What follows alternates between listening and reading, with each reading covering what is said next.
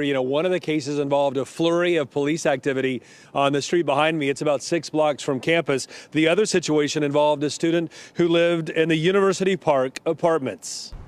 Two separate death investigations at two different locations near the University of Cincinnati has students and those living in the neighborhoods asking what happened. Definitely hoping for some answers here soon, at least. One of the cases unfolded inside University Park Apartments off Calhoun Street on the edge of UC's campus. That's where a 22-year-old woman passed away.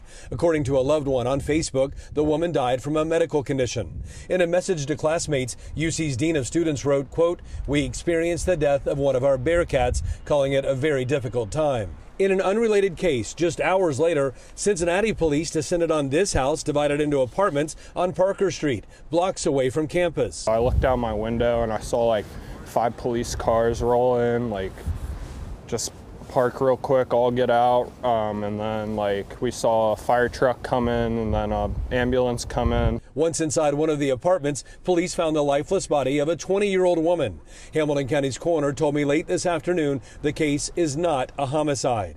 Exactly how the woman died is not yet clear, but police arrested 42-year-old David Isom at the scene. Isom was in court this morning on charges including resisting arrest and possession of cocaine. It was pretty chilling. We watched the body come out in the body bag and saw some parents, and it was just heartbreaking, honestly.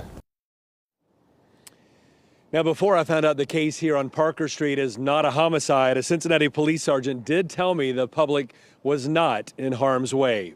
Reporting live tonight, Todd Dykes, WLWT News 5.